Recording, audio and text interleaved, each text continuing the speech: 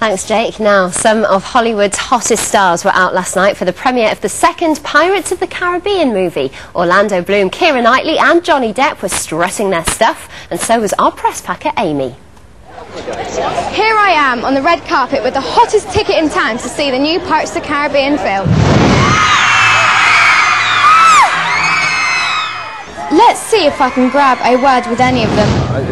It's overwhelming. I mean, these guys come out to sort of support us, and I'm just very thankful. It means everything.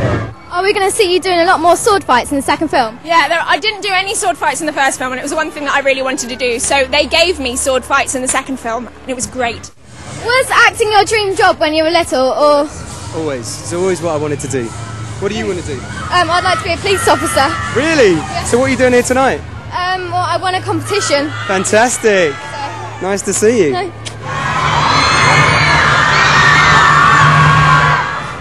Wow, that was exciting. They all look great. I'm about to go and see the film now. See you in a bit.